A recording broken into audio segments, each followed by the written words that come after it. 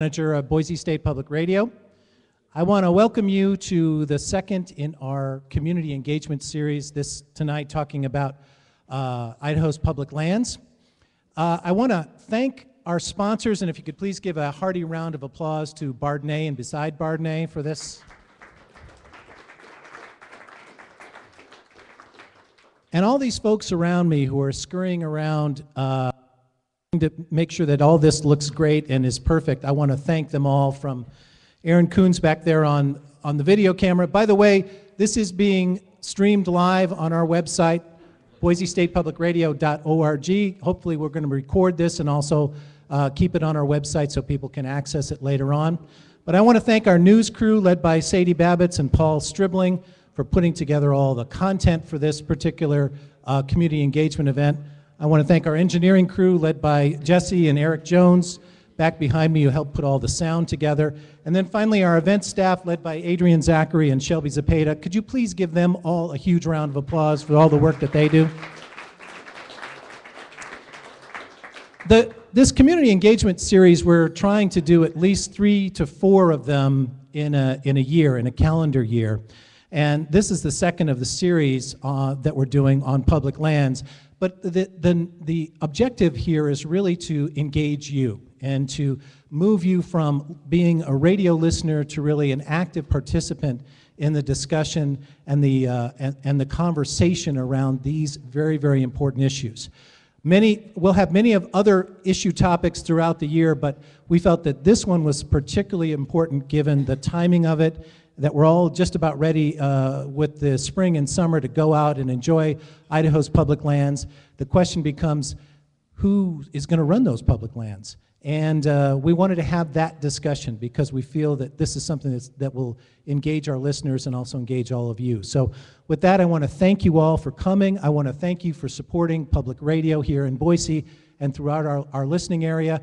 And I'm going to turn it over to our MC for the evening, Sadie Babbitts. Can you guys hear me okay? Okay, we're going to do a little bit of behind-the-scenes radio stuff right now. Thank you all for coming tonight. It's great to see all of you in the audience. And I wanted to go over a few ground rules before we actually got started, so we're all on the same page. We are going to be recording tonight's conversation for rebroadcast on KBSX 91.5 a little bit later this month. And so that means we're going to actually lift the veil on some radio sausage making, so to speak. And you're going to hear me say some odd things, like you're listening to KBSX 91.5. You might see me doing some hand gestures with our panelists up there. That's more for what's happening on the air and less for what's going on here in our room. You're lucky to be here, and we're happy to have you, and you'll get to see a little bit of this radio making in the process. We are recording, but that doesn't mean you have to be silent. I really want you to engage. This is a community conversation. We do ask that you be civil with your comments, that you keep them short, and your questions focused, because we want to get as many of you into the conversation as we possibly can. But if you don't get a chance to ask your question, we are going to have a short 10 to 15 minute question and answer session after the show ends. So if you feel like you want to stick around, we sure hope you will, to ask our panelists afterwards. And we actually are very lucky to have Frankie Barnhill with us. Frankie, raise your hand. Frankie Barnhill is producing for tonight, and she's actually going to be coming to you when you raise your hand for a question. She'll come around with the microphone. Please, whatever you do, don't take the microphone from her. She will slap your hand. She'll kind of do a little pre-production on your question and make sure that it fits in really well with the discussion tonight. Also, we are tweeting tonight, so if you are a tweeter and you want to send a tweet out on social media, we sure encourage you to do that. Please use the hashtag IDLands so that it all comes together. And I also want to thank Aaron Coons with EarthFix. That's our local news initiative project. Aaron is back there, and he is videoing tonight's community conversation, and it's live streaming on our website, which is a pretty exciting venture for us. So thank you.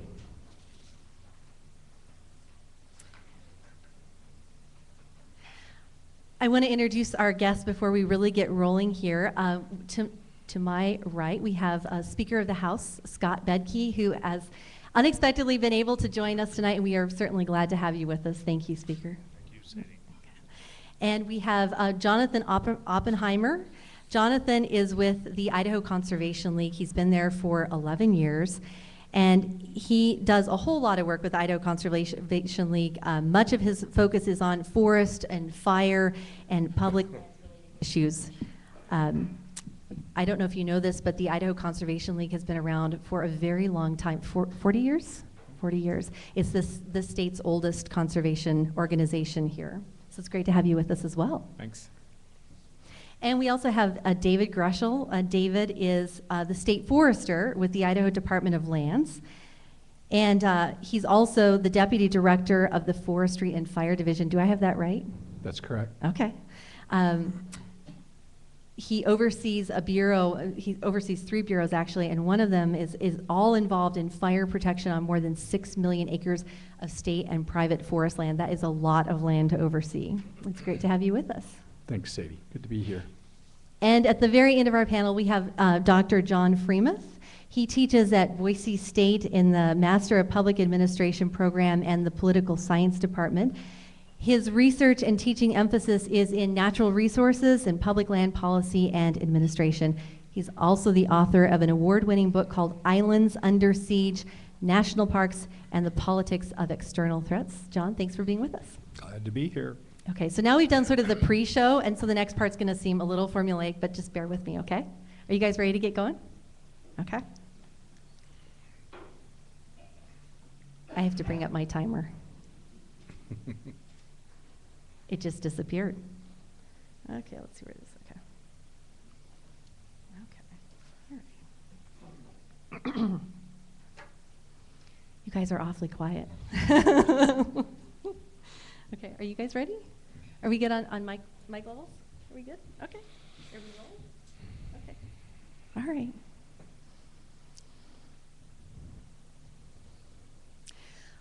Welcome to our community conversation, a discussion about the future of Idaho's public lands from Boise State Public Radio. I'm Sadie Babbitts. It's great to be with you tonight. We've started a series of community conversations that will take place throughout the year to talk about important issues and ideas. More than half of the land in Idaho is considered public land. That's a lot of land. We all have access to this land, and so many of us in this room and for our radio audience have spent lots of time hiking, mountain biking, camping, and exploring our lands. When people come here, they say, oh my gosh, you have all of this amazing land. You are so lucky. This is such a great asset to Idaho. But Idaho's public lands are more than just about play and recreation. Counties with public lands in their backyard receive payments in lieu of property taxes, and those taxes help pay for essential services like fire trucks, emergency responders, and schools. Federal policies such as the Endangered Species Act, massive wildfires create another complexity when it comes to managing lands here in the state. And now there's this movement among Western states, including here in Idaho, to have the federal government transfer these public lands to the states. So in the next hour, we're going to explore some of these complexities. With us, we have Dr. John Freemuth. He teaches in Boise State University's Master of Public Policy Administration program and Political Science Department. He's an expert on natural resources and public land policy and administration. We also have David Grushel. He's the Idaho's state forester. He joined the Idaho Department of Lands in 2008. He has nearly 30 years of forestry experience. Also, we have Jonathan Oppenheimer. He's a senior conservation associate with the Idaho Conservation League. His work focuses on forest, fire, and other public lands related issues. And we also have the Speaker of the Idaho House, Scott Bedke, with us tonight. Thank you so much for being with us. Thank you for having me.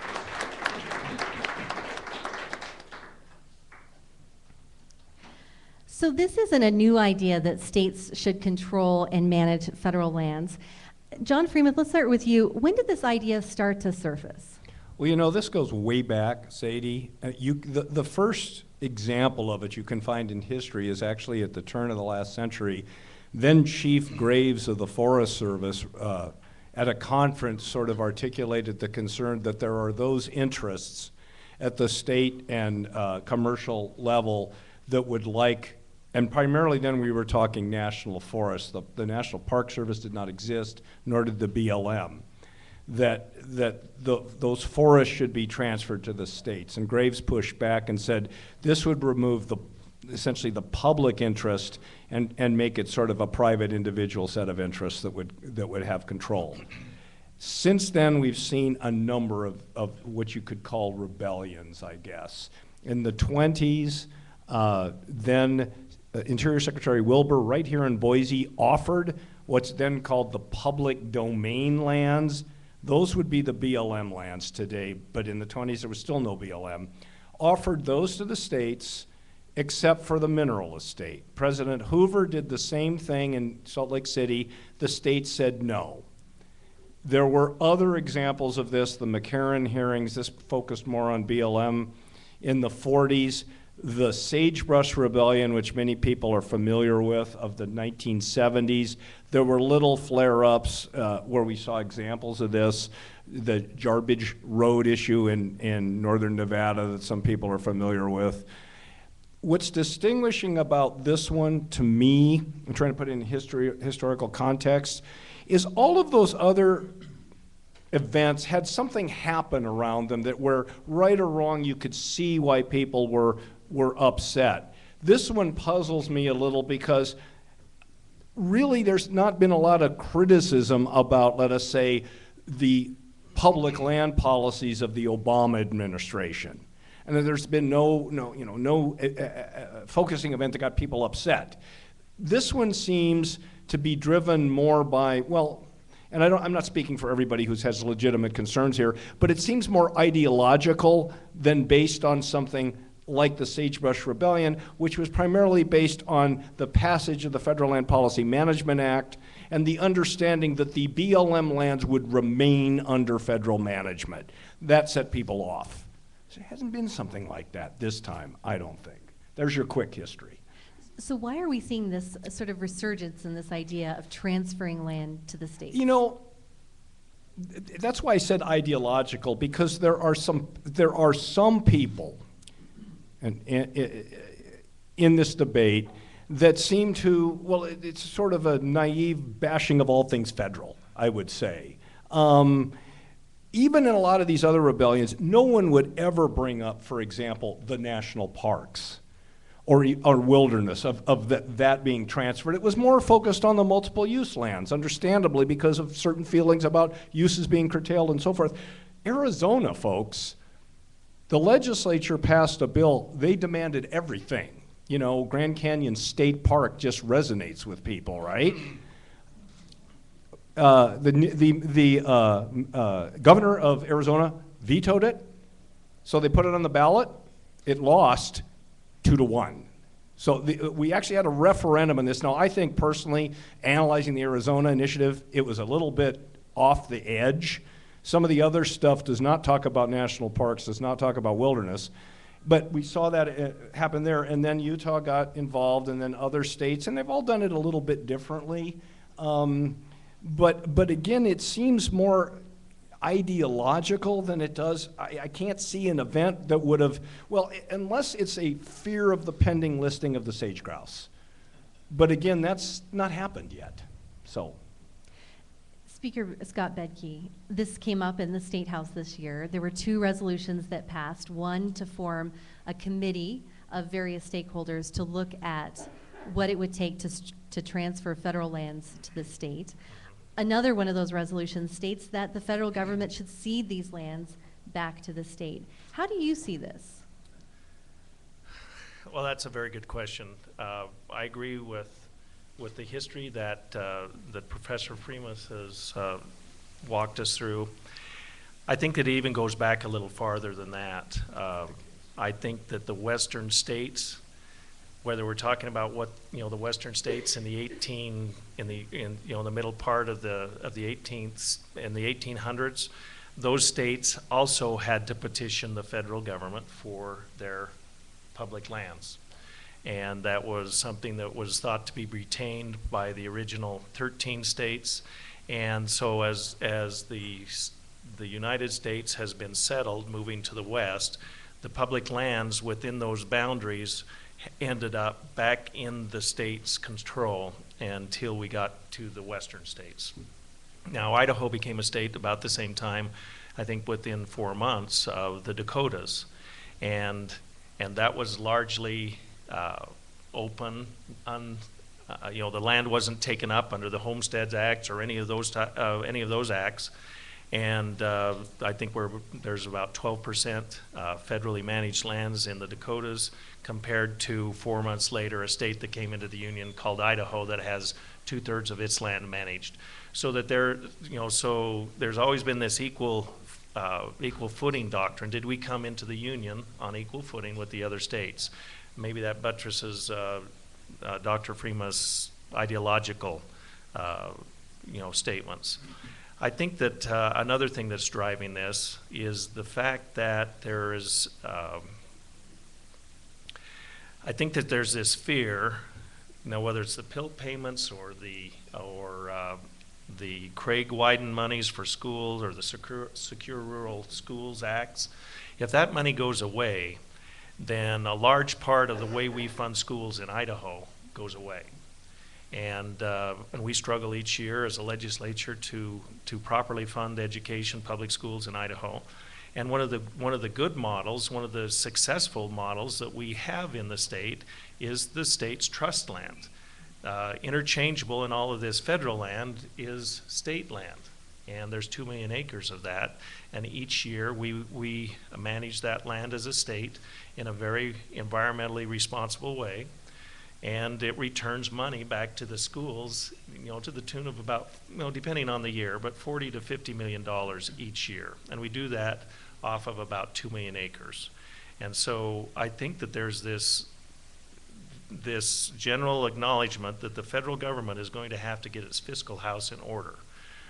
Whether the Congress does that or whether the bond banks do that there will be this day of reckoning. And then what do we do?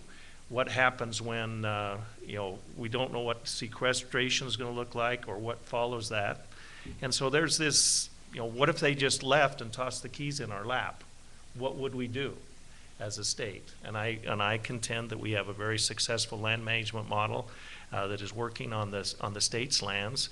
And if we took that land management model and overlaid it on adjacent federally managed lands, could we not, is our success as a state scalable? And if so, what would it look like? And I think that we need to go slow, but I think it's something that is incumbent upon us as policymakers to take a look at. And we've set up a process for doing that, similar to what John and Mike and Scott did at the direction of Governor Batt back in the late 90s. David Greshel, you are overseeing state lands and managing state lands. When you hear Scott Bedke talk about this, what do you think about this idea? Well, I think I appreciate the historical perspective and, the political interaction. I guess I'll come at this a little bit from a professional resource manager. But I think there's several factors that are converging here that have converged over about the last 4 to 5 years. When you look across the West compared to Eastern United States or Southern, and having worked in those different regions of the country, about 60 to 80% of the forested land across the West is federally owned. When you look at the Eastern or Southern United States, you're only talking about anywhere from 10 to 30% in those areas of the country. And I think what folks have realized here is there are several factors that are coming at us at once. And that is we're seeing the decline of forest health. When you look at the forest inventory and analysis data that's been collected, the first time in history that I know of that mortality now exceeds net growth. In other words, mortality is greater than 50% of gross growth in the West here. So you see an increase in mortality, which means greater fuel buildup, which is going to lead to greater wildfires, hotter fires, more costly fires. And we saw last summer a very costly fire season, 1.74 million acres burned here in Idaho. And I would suspect that that will continue. We've also seen, as far as other impacts over time with the loss of markets. And we talk about forest restoration. One of the things there is we need to have an industry that's there to be able to get the restoration work done. So there's the economic impact, there's the environmental impact, there's the wildfire and the cost to seeing the decline in forest health. So I think there's several factors, and I think that's why there's this interest that you see building of looking at different proposals or different models, different ways to manage that land today. I think many folks have realized that the framework is conflicting and it's broken. So what do we do? Where do we go? Is it just the frustration that people are expressing? But I think it's a frustration that's built around several factors. They're recognizing that the framework is broken, and that working with our federal partners, both in fire and forestry, in my position, I could tell you that for them, it is very difficult to try to manage a piece of ground and try to accomplish every objective on every acre is very difficult, if not impossible. So I think that's where the dialogue is right now about why we're seeing some of these proposals across the West, because federal lands are such a big component across the West here compared to state and private. Jonathan Oppenheimer, I know that you testified against these resolutions that came up in the Idaho legislature this year. What's your take on this?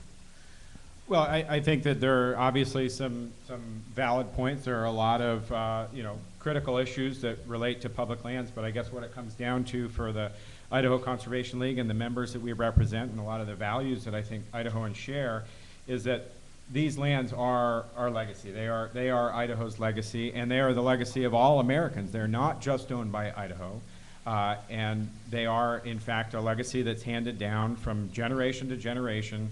There are obviously stewardship issues. There were stewardship issues back in the 60s that led to some of the laws in the 70s, and there are issues that we face today. But I guess the fundamental, one of the fundamental issues that we have is that this is really a radical proposal coming primarily from out-of-state interests that threatens those core Idaho values of access to the great outdoors and clean water and wildlife and diversity and multiple use. Those are some really tenets of our public lands, not federal lands, but public lands. Yes, they are managed by the federal government, but these are public lands that are owned by all Americans, and we see this as basically a threat to those, to turn those over to the state and ultimately leading to the sale to the highest bidder. Again, there are issues that are out there, and that's why the Idaho Conservation League and others are working collaboratively with communities around the state to find real solutions. This really is not a real solution. This goes against the Idaho Constitution, against the United States Constitution, against a whole myriad of laws that exist out there, and would result in the sale to the highest bidder. And we don't think that that's what Idahoans want. And in fact, polling has demonstrated time and again that the vast majority of Idahoans appreciate and value their public lands. In fact, 97% of Idahoans feel that the public lands and forests in Idaho are essential, critical to their quality of life. And we see this as a direct threat to those values. Speaker Bedke, is this a threat? Well, if we subscribe to everything that Jonathan just said, it's all good, no problem, let's just keep going. Well, I think what we've heard, though, and what we experience is that it's not all good, and it's not the state of Idaho, but we need to do this in a, it's incumbent upon me as the speaker to populate this interim committee. And this is the committee that lawmakers signed off on during the session. It's in law, we'll have it. We will have this discussion. So it's incumbent upon me as and here I am, and I've got boots on, so that means that I everything that I say will be seen as feathering my own nest, and I get that. But I think that this is an important conversation that Idaho needs to have, and I'm planning on populating that committee with people from the Boise Valley, and Bonneville County and Kootenai County. Not necessarily, we don't need, I think these need to be people from suburbia Idaho, if there is such a place. It's interesting that the Utah, that the legislature down there is largely a suburban legislature, and yet that is an idea that is coming up, from this suburban legislature. Having said that, we can and we have to frame this in such a way that people, when we bring the issue up, now Jonathan stopped short of saying land grab, but if we're going to deal on this issue with buzzwords, then I don't think that we will get there. As a public lands rancher, as a fourth generation public lands rancher, it's absolutely critical to me. I don't think that my family would be in a position to buy, under your worst case scenario. I mean, I would fall victim to that as quickly as anyone. We list the list of amenities that the public in Idaho, as well as other parts of the United States, have come to expect from the public lands in Idaho. We have a land management model that is providing that same list of amenities. It's accomplishing societal's goals, the biological goals, and at the same time puts money back into the school system and roads, etc. And on my question, or the question that I think we need to contemplate, is that success scalable? Can we do that on the next chunk of land, 400,000 or 500,000 acres, and dedicate all of that money? I'm talking a trust type situation. I understand that that's not what the bill says, the other bill.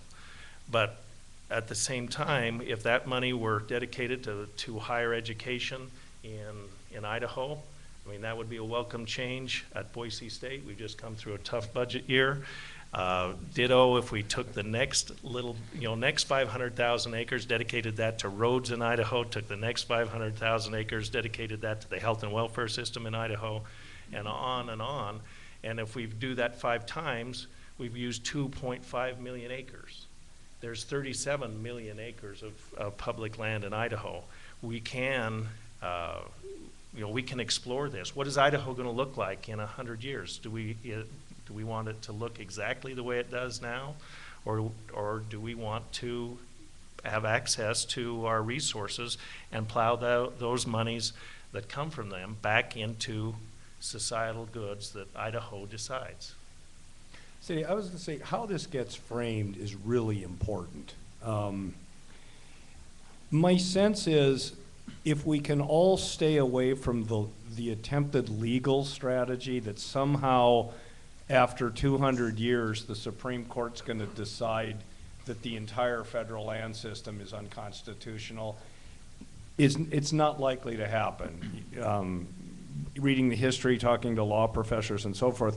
But Speaker Bedke and I were on the Federal Lands Task Force together, and we spent a lot of time talking about this. And the notion that there are potential ideas to try some experiments resonates with a lot of people. Now, the devil's in the details. What kind of trust? Should we let the Forest Service experiment with doing things without all their regulatory encumbrances? Pilot projects. There are spaces to talk about this.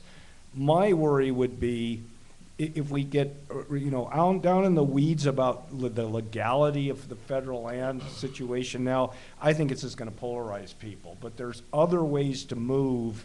John's very involved. ICL's very involved. I've moderated these sessions of this collaborative set of folks that get together in forest collaboratives around the state. They're building relationships. It's still frustrating. I'm not sugarcoating it. But there are other ways to move where you create some space to solve problems. That's my only thought, is if we can avoid this legal craziness, because I just don't think that's going to be successful in any way, shape, or form. I could always be wrong, but it's been sort of litigated before, and so far the courts have been pretty clear that the Constitution says Congress can do what it wants with federal property. So that means you can keep it or get rid of it. So just to respond and to follow on what Dr. Freemuth was saying. You can call me John, guys. there are issues. You know, we are not saying that there are no issues out there. Certainly from a conservation perspective, there are very high priority lands out there that we would like to see permanently protected as wilderness, that we would like to see protected as recreation areas, that we would like to see in other designations. And similarly, we are working with the timber industry and public land counties around the state, counties that are dominated by public land. We're working with rural economic interests to find solutions that actually work on the ground, that create jobs, that help to address fire risk, that help to make these communities more resilient, their economies more diverse. And what we see now is basically that it seems like the legislature is not aware of the fact that just personally I devote upwards of half my time, thousands and thousands of dollars just from one organization. Hundreds and hundreds, if not thousands of hours per year are dedicated to the success of these local ground-up groups that you would think would resonate with the legislature, and they're not. They receive absolutely no attention from the legislature, even when they are making real progress on the ground. So if we actually care about jobs, if we actually care about cutting some trees, if we actually care about restoring some forests, restoring some waters, there are models out there that are working. And the biggest model is managed by this man right here. We have a 120-year-old pilot project, and we're producing biological results that are on par with, if not many times better than, the federal land management model. That's the point. It doesn't matter whether you want to measure the land by forest health or water quality, air quality, all of these federal, all of these societal goals that we have, or if it's even butterflies per acre. Our land management model is working.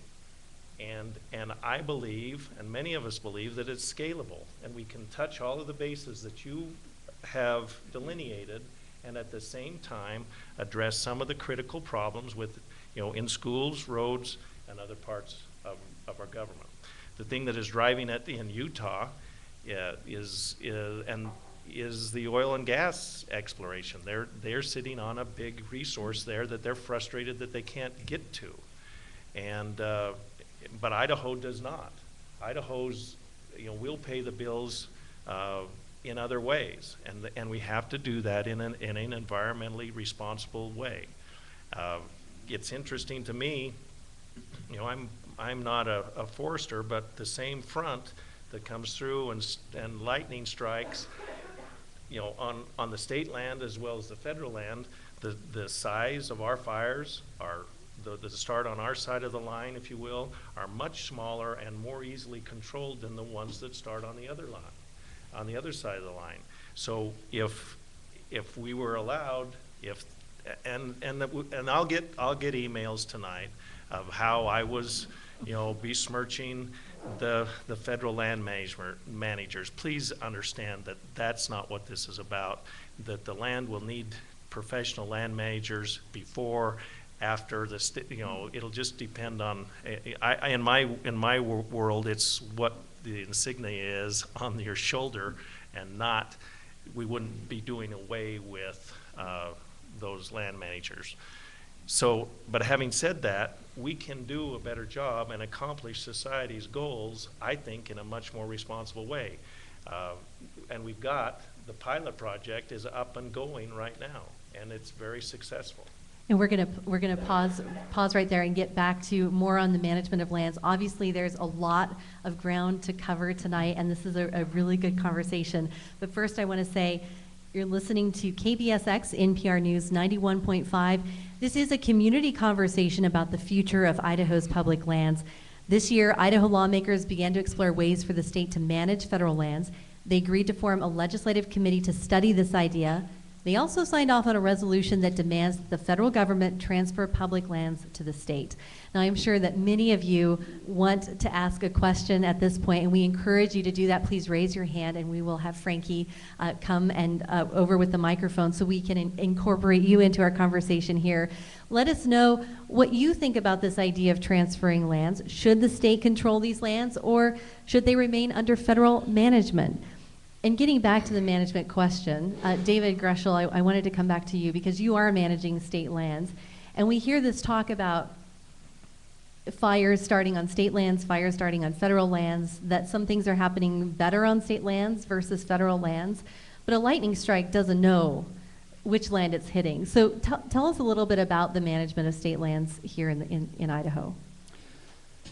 Well, I think I want to put this into context a little bit here. And I have great respect for my federal partners who are working with the Forest Service, BLM, those land managers.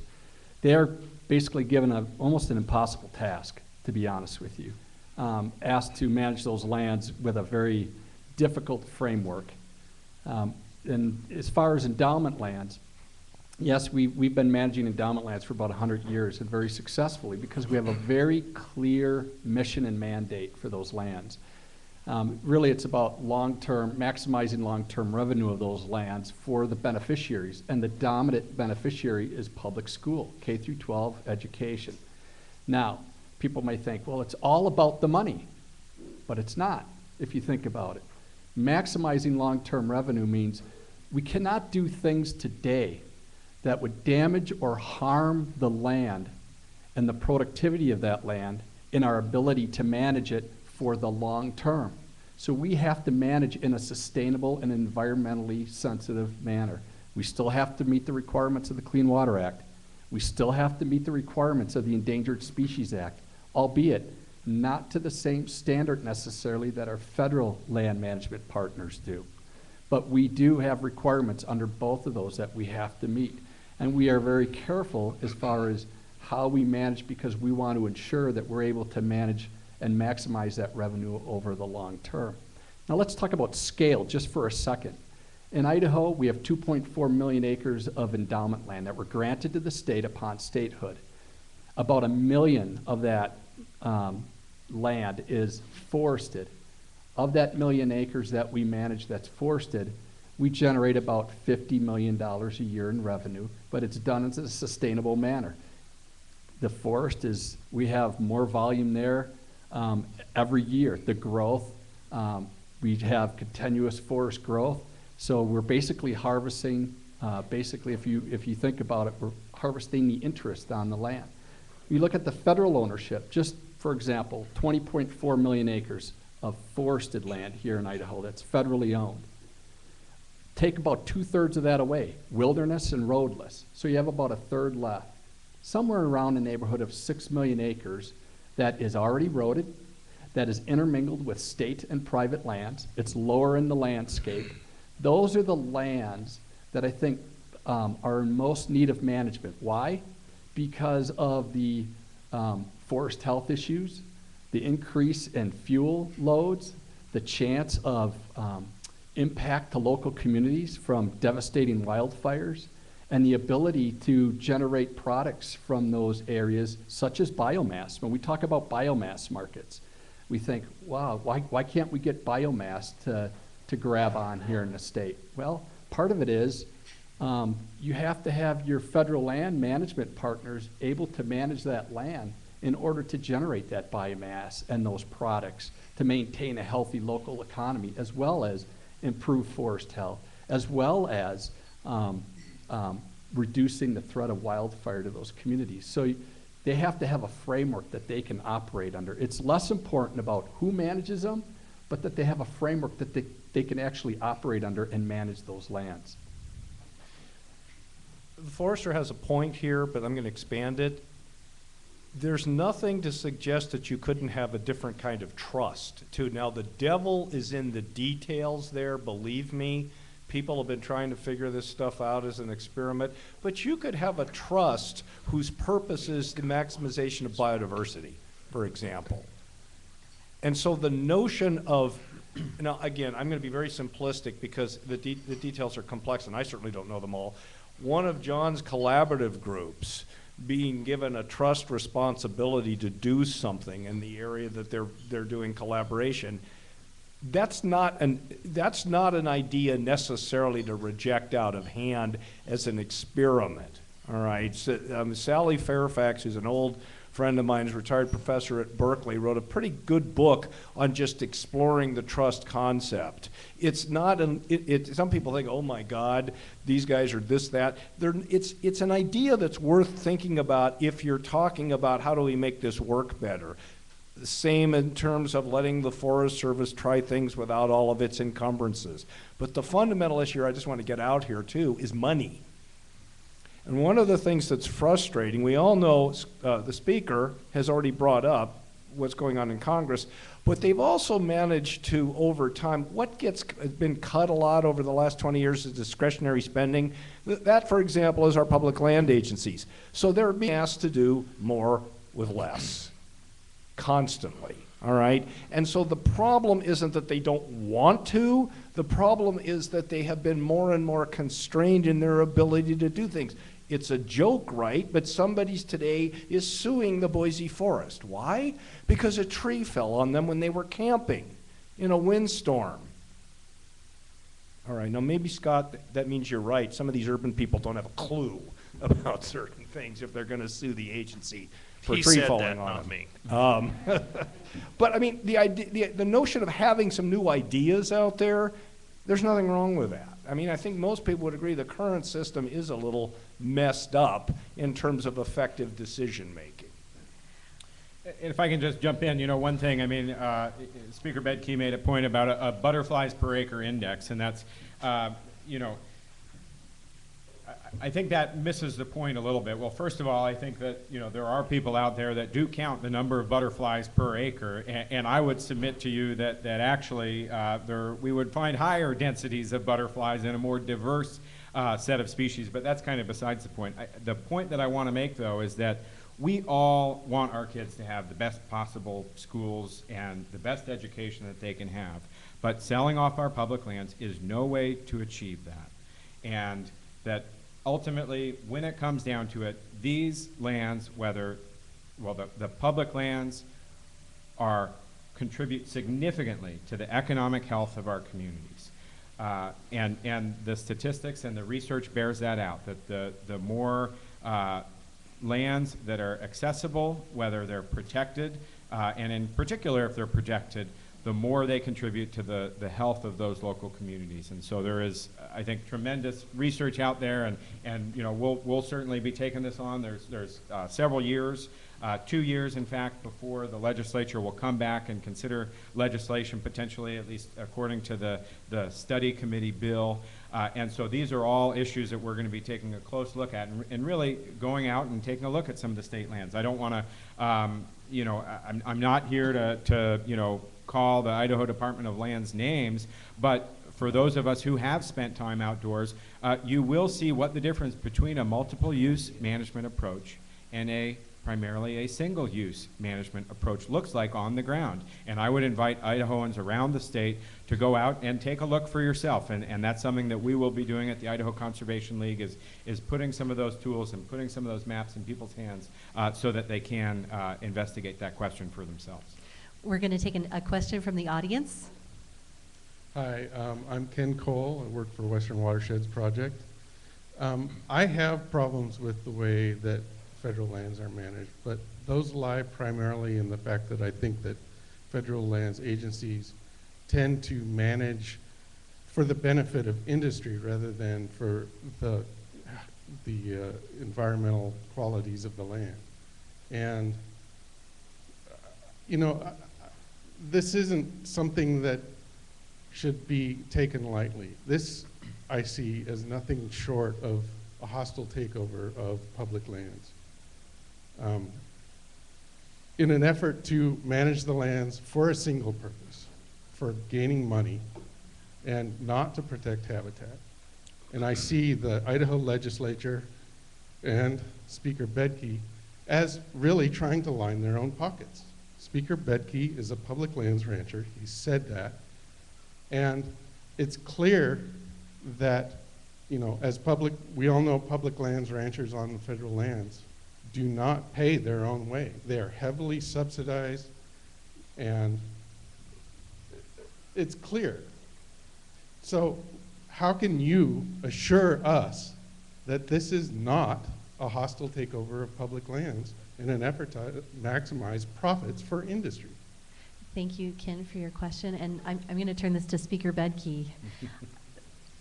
We talk about this issue of a Western land grab with this movement, and we're hearing this idea with Ken. How do you ensure that everything can be met, so to speak? Well, let's stipulate, Jonathan, that it's not about privatizing the land. I remember when we sat down with Governor Batt, whenever it was, and I'm bad with dates, but it was back when Sean was younger. And he wasn't speaker yet. No, I was just the representative on the group from the Cattle Association.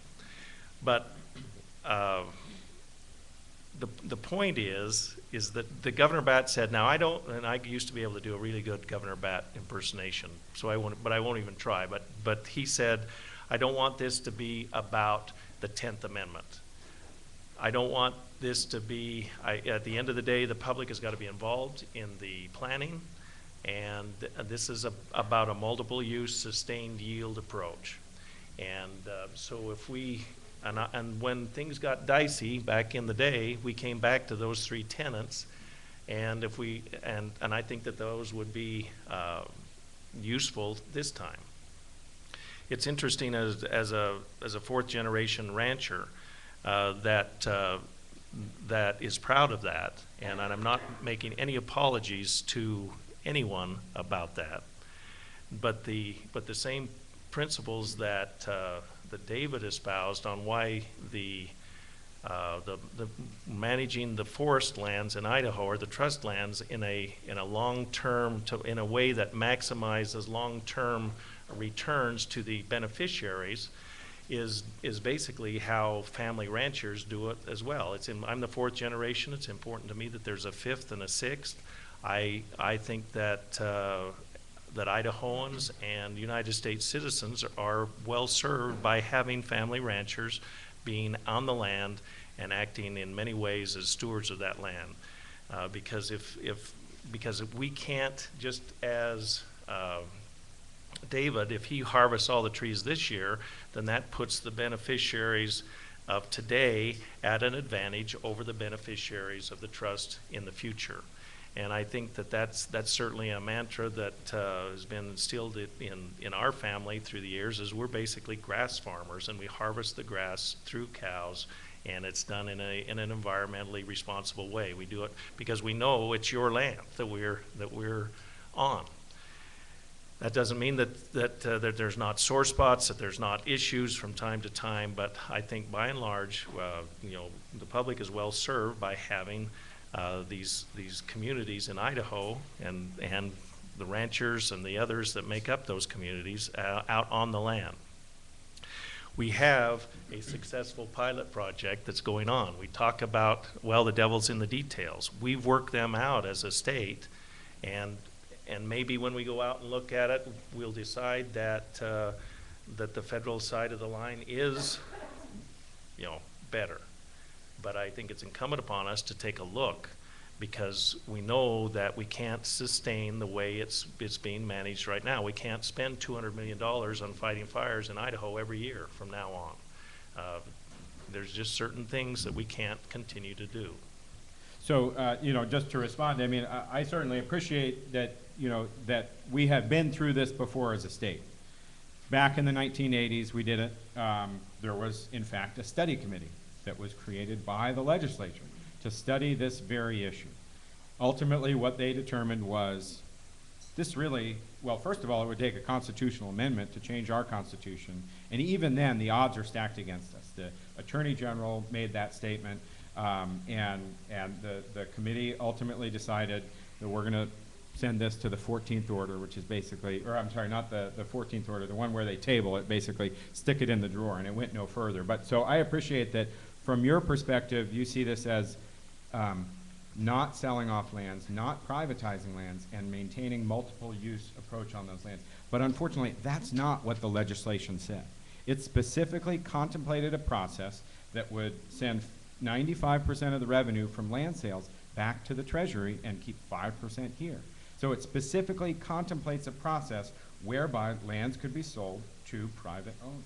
And also, there is nothing in the state constitution or in any state law that requires Idaho's lands to be managed for any multiple uses. It is effectively, I mean, it is a constitutional mandate to maximize revenue. So, you know, we can say, well, and I appreciate that your intent may be different than what the legislation says, but this is what is passed. This is all that we had to go off, was the specifics of the legislation. And what that does is it contemplates that these lands will be sold to private owners. Well, if they're sold, then 95% would go back to the federal government, as was the deal with the other states to our east. Your Constitution also says that if you do sell land, that it can only go in 320 acres at a time. So these wholesale, and so that any individual can only buy 320 acres at a time. I think that those ships have sailed in our history.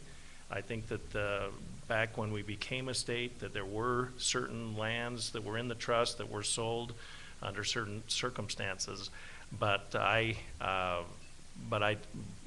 that's certainly not what I see in our future. I see it being managed more as a trust, a very successful trust that we have to this point, and I think that we can touch all the biological goals that society gives us under this trust model. This is KBSX NPR News 91.5. We're talking with experts about the future of Idaho's public lands, and we're going to take a question now from our audience. Yes. Hi, my name is Roberta Crockett, and I'm trying to comprehend how this might look if it were theoretically possible to transfer federal lands. I think it bears mentioning that the legislature has turned down money for Medicaid funding in Idaho from the federal government. So are we assuming that the federal funds would come with the federal lands? And how does that work? I mean, I understand that the State Department has employees that are managing our public lands for a particular benefit, that does not include recreation, which is one of my loves on our public land in Idaho. So I'm concerned about all of those Forest Service employees and BLM employees who would become, I'm assuming, unemployed under this proposal. Then who manages the federal lands, and how does that work to bring in a broad range of uses, including fishing and recreation? So how does that work? Well, I would, to answer the question specifically about the BLM or Forest Service employees, I think, like I said earlier, the state would have to have professional land managers. I foresee them changing bosses, but not losing their jobs in many cases. So, you know, as far as that goes, as to this is going to be a slower process. I don't, you know, regardless of what, you know, this is not my first political rodeo, and I know well what the legislation says. But I think the important piece of legislation that passed was the piece that set up this interim committee that for 2 years will explore this question, that will have more conversations like this. We'll all be better informed. We'll go out and look and see what we want as a state, and then put that into practice. I don't see the federal land management model changing much. It takes an act of Congress to do that. They have bigger fish to fry. And, but at the same time, we're very dependent on this land here, and I believe that we're leaving some issues on the table if we don't talk about it. I know David is dying to get into this. Well, I just wanted to address the issue of the federal funds going with the federal lands to manage them. And it all depends on how you set up how you set up the structure or this trust for managing those federal lands. But to give you some insight into state trust lands, the endowment lands that we manage, the 2.4 million acres, we receive no general fund money for the management of those lands. Those lands, we manage them, we deduct our management expenses out of the receipts, the revenue that is generated from the management of those lands. So for example, the forest management program, for about we generate about $3 in revenue for every dollar of cost. So what that means is for every dollar we spend in managing those lands, and that includes our employees, that includes contractors that we use, and anything else that we do out there in the management of those forest lands, we generate about $3 in revenue. So it actually generates net revenue. It's not a cost to the taxpayers. So there's no taxpayer money used to manage those endowment lands. We have another question from the audience. Hi, my name is Mike Medbury. This is mostly a question for David and for the speaker. You know, the State Lands Department has a mandate is to provide the maximum amount of money for school children and others. But the Forest Service and the BLM have a more broader mandate, and that's to provide basically everything. You know, it's a lot of things, and as you said, that's tough for them to do.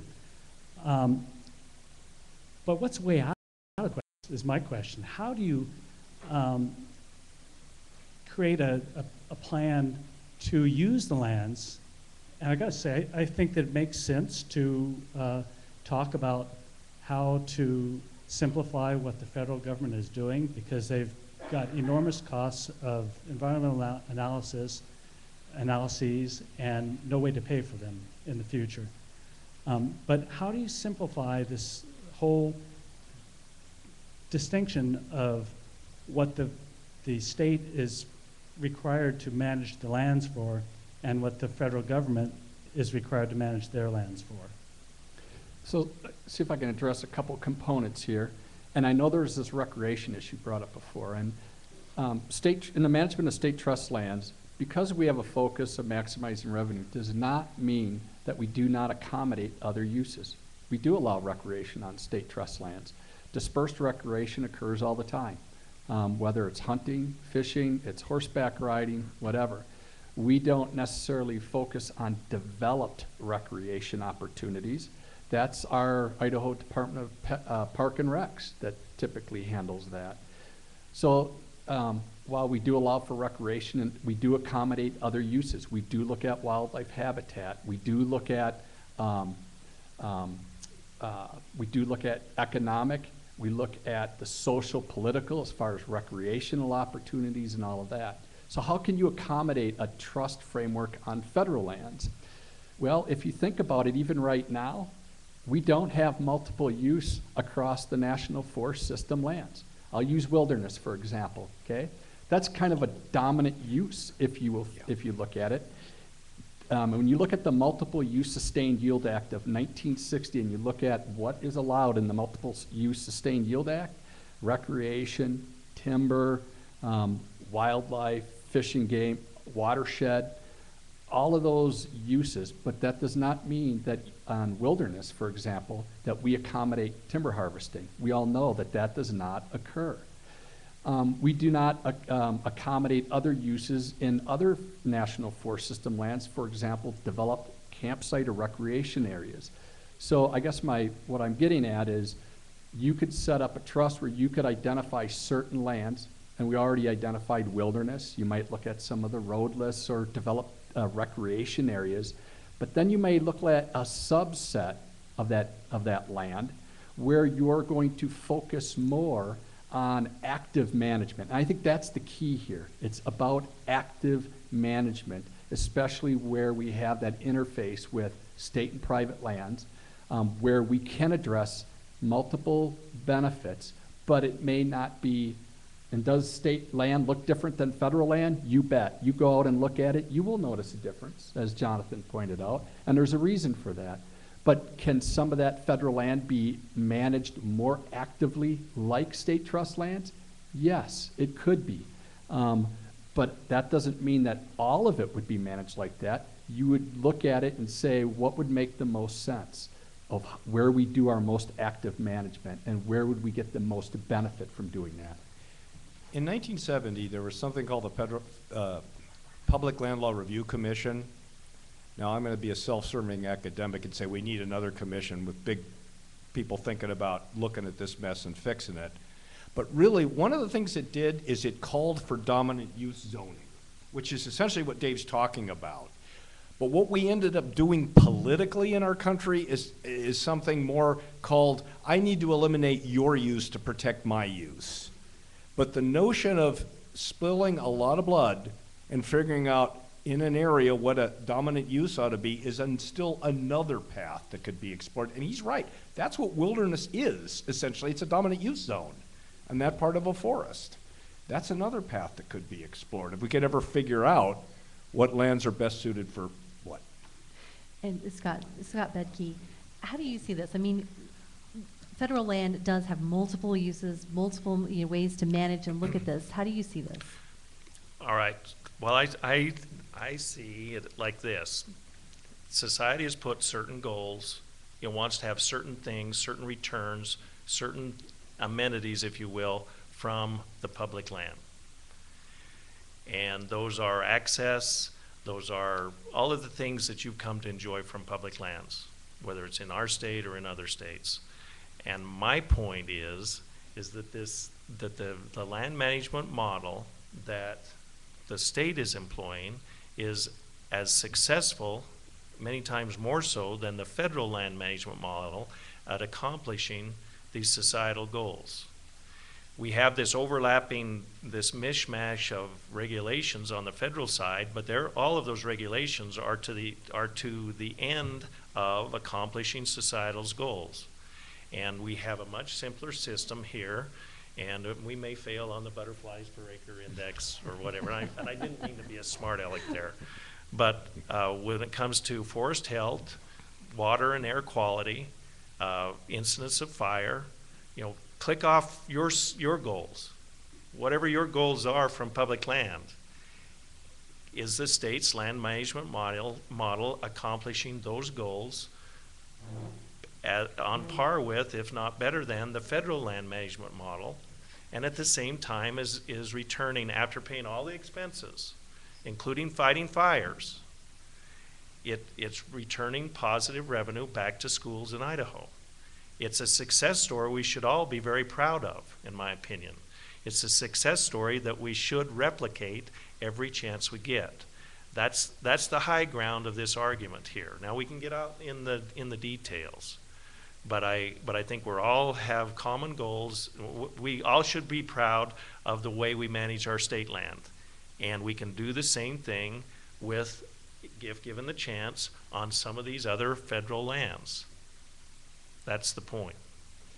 We have time for one more question from our audience, and I want to try and fit one more in, so go ahead. My name is Eric Kingston. I work kind of all over the state in rural communities. And I appreciate that Speaker Bedke's not trying to be a smart aleck there, but my question actually has to do with ALEC. It seems that a lot of the legislation coming out of these western states to privatize public lands, to privatize education, to privatize corrections, stand your ground laws, those are all being generated by ALEC, the American Legislative Exchange Council. I know you're on the you're a member of the educational task force for ALEC. Well, I have been. What percentage of the bill, the legislation in Idaho here on public lands, would you estimate is boilerplate from ALEC's model legislation for the western states? That's a good question. I think it's largely modeled, and I was certainly not the floor sponsor of this, but I think that if you pull up House Bill 148 in Utah, that it will be very similar to the bill that ran in Utah.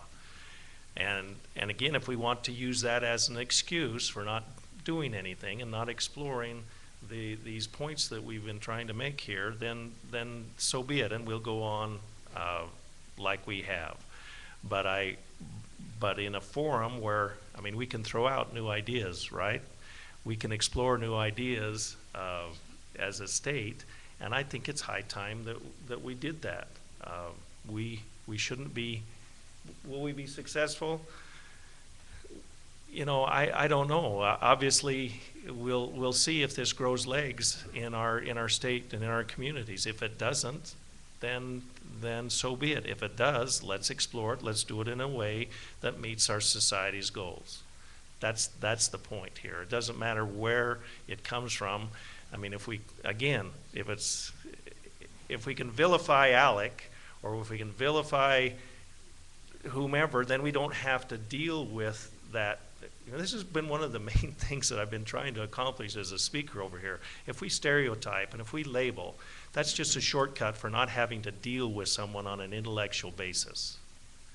And so if we throw out, well, everything that Alec comes up with, or everything that the CSG comes up with, or NCSL, these are all different groups that legislators belong to, then then we haven't accomplished anything.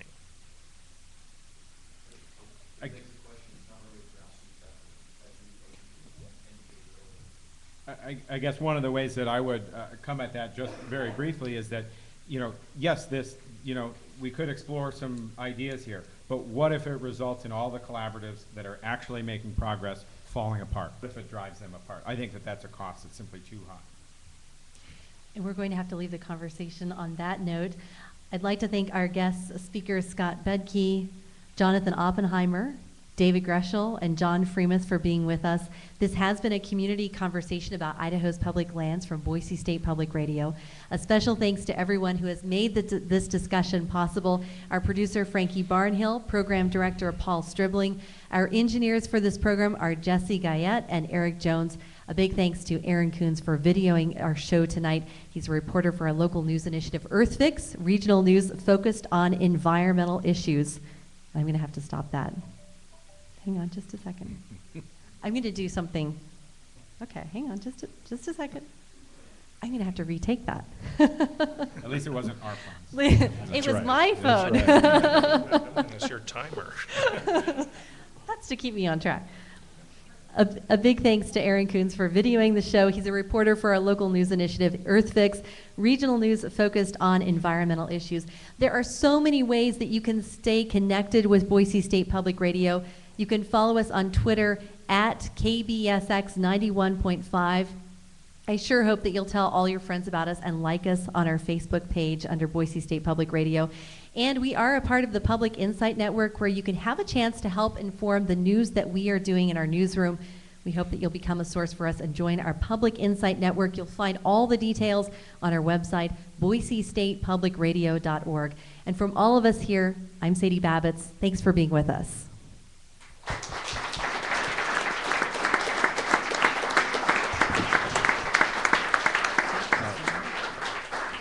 Questions. Okay, so that's not all. We have probably time for about 10 minutes of questions if you're all comfortable for sticking around. I feel like we have a really good conversation, and thank you so much for playing along as we do the radio part of our program. So does anyone have any questions that they were dying to ask during the show that they just couldn't get to? Okay, over here. Hi, I'm Kate, and my big question has to really deal with the state's capacity to deal with these lands if they were to come into our control. And I know there's been some analysis done by the Idaho Department of Lands and some other groups too to determine what the cost would have to be that the state would have to cover in the end. And we've heard fire mentioned many, many times tonight. But I know that there's other costs, such as the cost to maintain roads on national forest lands, which the state would then overtake. I know that's upwards of 50,000 miles of that. There's also, I've heard talk about the law enforcement costs that would be accrued. So can you guys talk more about the actual costs that this would involve, what the analysis looked at, and how the state would really deal with those? Oh, so let's take the cost aspect first. It's David's study. David. Yes, for example, the road maintenance. We have thousands of miles of roads on state endowment lands as well. And we maintain those road systems, again, as those expenses that we incur in maintaining those roads, putting in new roads, reconstructing roads, and maintaining them over time. That's all deducted out of the revenue that's generated. So within our timber sale program, that dollar that I mentioned, for every $3 that we generate in revenue, we spend $1 to generate that $3. That $1 includes the road maintenance costs. So that includes the road maintenance. That includes the personnel costs. So all of those costs are included in there. The fire, our fire suppression costs, our preparedness budget, there's 3 pots of money that we have that we use for preparedness funding. That's the training, that's having our engines ready, our firefighters hired, as well as our permanent fire staff.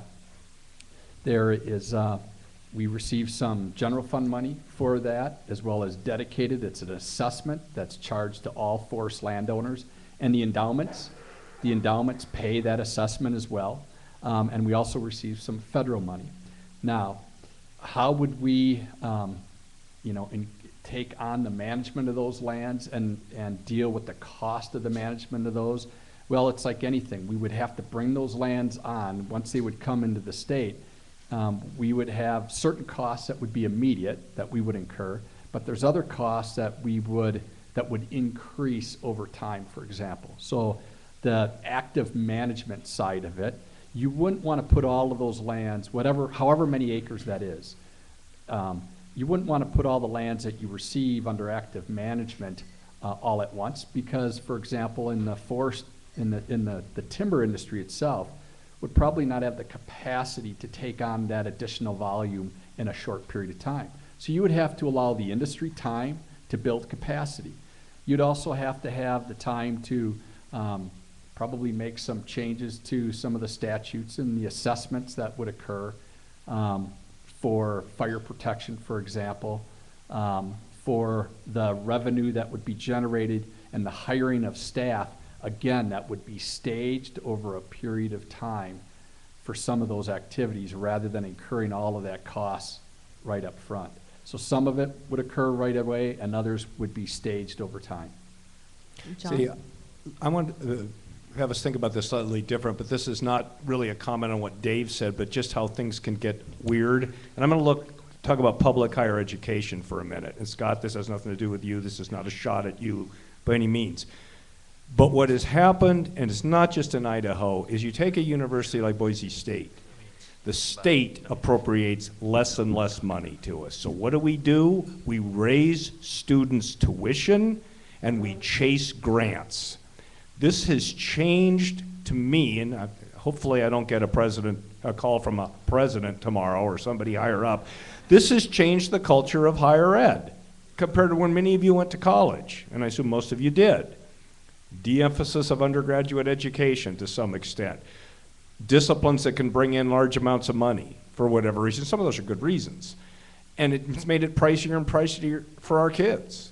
So, okay, there's things that'll have to be dealt with if you make a decision, and I'm not clear whether this legislature or any legislature would make those commitments like that would need to be done, all right, to do that. Just spinning it differently, Congress has not appropriated a lot of money for the Forest Service lately. Again, I don't want to beat a dead horse here, as it were, but their appropriations have gone down. No wonder it's harder for them to do stuff. All right, and so if they did do this trust thing, then the citizens need to demand that enough money is appropriated for Dave's, and I'm not saying it's a good idea or bad idea, for him to be able to do it the right way. If they don't do that, then he's got a mess on his hands. And if I can just briefly address the specifics of that question, the state did do an analysis, and based on that analysis, found that the state might be able to generate somewhere around $40 million a year. 50 to 70. 50 to 70, okay. But it left out the cost of road maintenance on those 59,000 miles of roads that are currently on our national forest. Nationwide, we're looking at a $10 billion backlog of the maintenance needed on roads. And while I appreciate that, sure, through timber sales and revenue generated, you could address some of those, but that would be taking on a phenomenal liability. Another little piece that they left out of that analysis was any funding for recreation. Zero. I mean, $0 for recreation, when I think we all recognize that largely that is a significant cost of the Bureau of Land Management and the Forest Service in managing the tens of millions of acres that they have to manage each year, is managing that recreation. And something that Betty Richardson brought up to the committees in testimony was that hidden cost of prosecuting crimes that occur on federal lands. If these were to become state lands, which incidentally are not considered public lands, that would be a cost that would be entirely borne by the state and by our taxpayers. So there's huge costs that were left out of that balance sheet that I think are going to be critically important for this study committee to take up and consider some real economic numbers when they consider what this would actually mean to the bottom line for Idaho's taxpayers. Just a minute. We have one question here, and then we'll go to you. Yes. You've talked a lot about forested lands, but you haven't really discussed how much money, if any, the state obtains from the non-forested lands for the grazing lands. It's my understanding that the state's always looking for every opportunity to trade those lands away because they aren't profitable. So could you please explain the profitability or lack thereof of the state lands used for grazing? When we did the napkin analysis, we provided some of the economic information. I think at that time we attributed very little revenue. It was kind of revenue neutral is what we came up when we looked at the potential revenue from like grazing leases versus the cost associated with managing those lands. And I think at the time we just said, you know what, because we didn't we didn't have time to do a lot of in-depth analysis which would be needed to determine, well, how much revenue could you generate? We looked at our own grazing program. We tried to consider what may come with those lands, the costs associated with them, and I think we just said, at this point it would be revenue neutral. Part of the reason, when you look at state endowment lands, when the lands were granted, and you can look at a map in southern Idaho in particular, Section 16 and 36 were granted to the state. A lot of those lands we have no access to. So one of the difficulties in trying to lease those lands is you really don't have any competitive bidding for the grazing leases on those lands, for example. So it isn't a situation where you can typically get some competition for the grazing lease there. When you're talking about possibly blocking up that land more for grazing purposes, you might get more competition, and hence you might be able to generate more revenue from those lands. But until there's further analysis done, we just said it was revenue neutral at this time.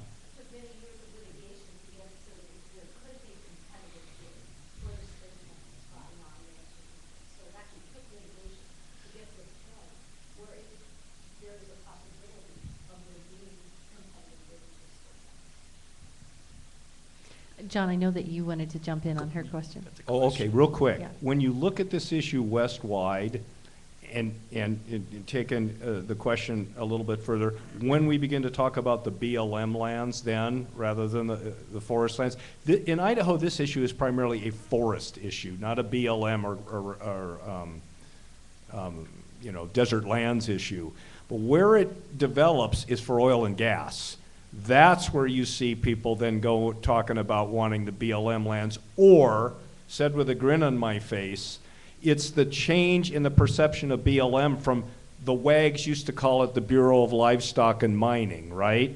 Well, it ain't that anymore. It's the Bureau of God knows everything. That's frustrating for somebody used to the older culture of BLM, but generally that's not what that's about as much as it's the oil and gas. Since we're not a big oil and gas state, you find that a bigger issue in states like Wyoming or Utah where they got that stuff. Then they're into that debate. That's why we're not into it here as much. Compared to the forest lands, it's not a big revenue deal here, simplistically. There's one model that you can look at, and that is Montana has a fairly large grazing program. They have over 5 million acres of endowment lands. And I believe there's over 3 million acres of that is grazing lands. And if you look at that model where they do have a large amount of grazing land, predominantly in eastern Montana, and it's blocked up more, and they do have a very, their program does generate a fair amount of revenue for a grazing program because they do have a fair amount of competitive bidding. Their lands are blocked up more where they can do the competitive bidding on those grazing leases. So that is a model, and that's separate. That grazing revenue is separate from their oil and gas revenue that John's talking about. But their grazing program does generate, can't tell you what the ratio is, but it generates a fair amount of revenue every year.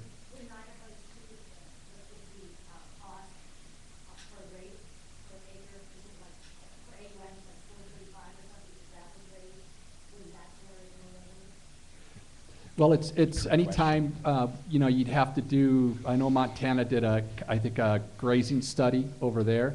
We would have to do something similar. If we acquired a large amount of grazing land, for example, BLM lands, we would want to look at how that land's blocked up, how you put together those grazing units, what the AUM rates are. You would want to do a study to see what's going on private ground as well as other surrounding states that have similar programs, and look at what that rate maybe should be, or at least the range of what that rate could be. Senator Sidaway simplified this issue and really distilled it down at a hearing on this proposal back in January, where he pointed out that the state charges more for grazing permits than the federal government, in particular the BLM does, and wouldn't the most sensible thing be just to sell those lands off to private owners? Scott, He was carried there the bill anything you on the would floor in the Senate. Jack. Jack has a question. Now, I'd like to- I know that the speaker has another engagement that he needs to get to, so we have time for just a couple of more questions, but Speaker Bedke may have to leave very soon. So one very quick question in the back there. Clarify some of the discussion on wilderness and multiple use. The Multiple Use Act states that the designation of wilderness areas is consistent with the Multiple Use Act.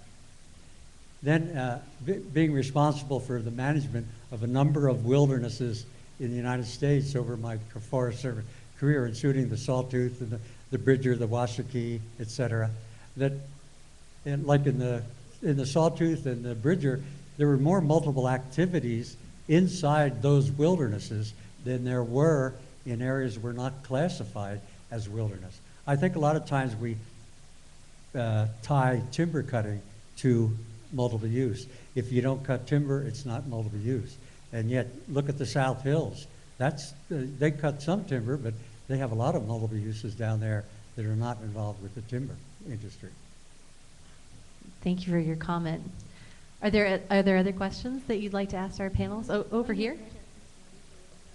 Okay. I've got a question about joint funding projects. I've worked on a couple of road decommissioning projects on the Nez Perce and Clearwater National Forest, and I was just wondering, those are jointly funded by the BPA and the Nez Perce tribe. I was just wondering if you guys had kind of addressed, if the state takes over the management of that lands, is that revenue source still going to happen from other outside federal agencies? Because there's joint matching or joint funding, projects, that they get the money from joint funds, or? David? Yeah, there's what we would look at even right now when we do certain projects where we might collaborate with the Forest Service. It could be a cost share road that we're in with the Forest Service. It could be some other projects that we are doing, like pre-commercial thinning project, whatever. And there are times when there are grant monies available to help offset some of the costs, plus some of the revenue then that we use from our projects to help cover the funding for those projects. So a lot of times there may be a combination of funds that are available to complete those projects. And I would just chime in that restoration funding is a huge and growing opportunity for investment in the state of Idaho that has the potential to improve clean water, improve wildlife habitat, improve recreational opportunities. I would have a hard time believing that the state of Idaho would dedicate that amount of funding that really is needed to bring these lands up to what people would like to see. on their lands, and I think it would be an ongoing and continual challenge. So, I mean, there may be some dollars, and maybe where there's a road that's, you know, continually falling into a stream year after year, the state would look at it from a perspective of, well, it would make sense to get that up on a ridge top, but I think that we would see a real decline in the dollars invested on the ground, which do create jobs and have a lot of long-term impact in terms of the beneficial impact to fisheries and water quality. Let me give you a little bit different twist on this, because I'll give you an example. We have a fair amount of federal funding that comes through the Department of Lands that we grant down to the counties to do hazardous fuel reduction work on the ground. And that, when you look at the cost per acre for that, it ranges to do that thinning work, because they're only allowed to thin the small trees, the very small, the smaller trees, and kind of remove the ladder fuels and that, and to basically reduce the threat of wildfire, reduce the fuels and the threat of wildfires around communities. And that runs somewhere between $800 to almost $2,000 an acre cost.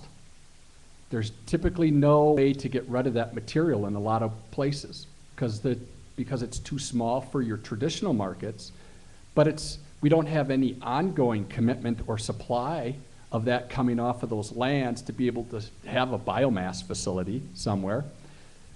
But if you turn that around a little bit, because we put in on state trust lands right adjacent to that hazardous fuel work, we will put in a thinning that thins across all size classes, okay? Where there's some commercial products being harvested, bigger trees and smaller trees. So when you think about it, you're treating the whole age class from young to old versus just taking out the young or the small. And by doing that, you're still getting the reduction of fuels and you're meeting many other objectives, but guess what? Now you generate a positive revenue stream. So the small materials are being removed from the site, and it's the commercial products, the traditional products, that are carrying the cost of that thinning. So when you think about the federal budget issues and the struggles that they're faced with, and having to maybe deal with the federal deficit, can you afford to continue to put $800 to $2,000 an acre cost out there, or can you change the way you manage that, still accomplish that objective, and yet generate revenue to cover the cost of that so that it's not coming out of the taxpayers' pockets? See, I just remember listening to these collaborative groups talk, and remember that there was an opportunity there, at least being created, for people to talk. Literally, you have to get out there and walk through the forest and come to some agreement about what are the bigger trees we can cut. And once they had that buy-in, they could start doing that, some of your collaborative groups. So that there's a possibility there. On the other hand, now this is a little dated, but I remember having a beer with some people who remain nameless. One was a preeminent fire ecologist, now retired from Moscow. A couple of folks from the Timber Street, and they were trying to get him to say that bigger trees were okay to take down, and he couldn't do it scientifically. And so, to me, it's kind of you can either go the collaborative way and get that agreement that Dave's talking about on federal land to get some of the bigger trees, but it's going to be one tree at a time. And that's frustrating to people, versus that kind of trying to politicize its size, where, well, just tell us your science says you can cut bigger trees. I can't do that. And it was pretty interesting to just sit there watching that discussion for a little bit. Now, we are going to have to wrap up for tonight, but I do know that if you're interested in public lands, and obviously, as you've heard tonight, there's plenty that we can talk about. John Freemuth is going to be giving a discussion this fall with the Osher Institute, is that right? Yeah, we're going to do an Osher Institute on the public lands. So if anybody's an Osher Institute member, you could join. It could be fun. You could join. We also have mini stories on public lands issues at our website, Boise State Public Radio. We will be rebroadcasting part of tonight's discussion later on KBSX 91.5, and we'll put that up online. So I hope you will stay connected with us. And a big thank you to our panelists. Unfortunately, Speaker Bedke had to leave us a little bit early, but a big round of applause for our panelists. Thank you so much for being here tonight.